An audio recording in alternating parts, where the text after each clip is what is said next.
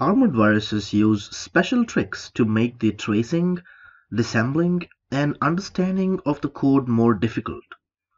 An example of an armored virus is a whale virus.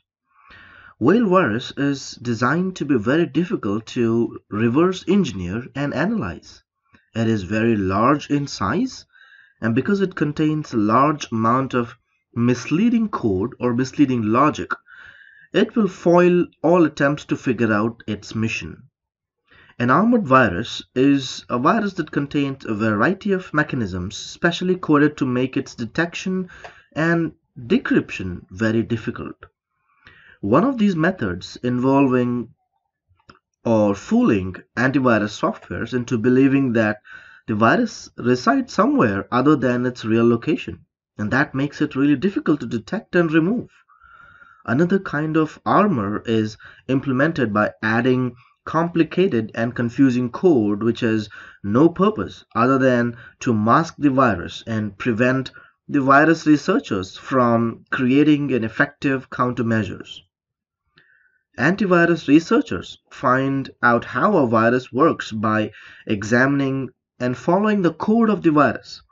But an armored virus, on the other side, makes it difficult, makes it hard to disassemble the virus. And this gives the virus more time to propagate itself before research can actually create countermeasures. Armored viruses are very complex and have significant code involved, which adds to their armor. Although quite effective, the flip side is that all the armor creates a very large virus that can be detected more easily because it has a chance to infect anything.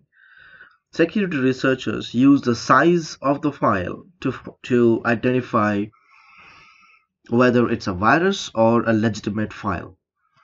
So things to remember is that armored virus has a kind of a code which has misleading logic. It is large in size, just like the term whale says. Whale is the largest mammal on the earth. So whale virus is something that's very large in size. It has misleading code which is difficult to deconstruct, and it is misleading for the security researchers.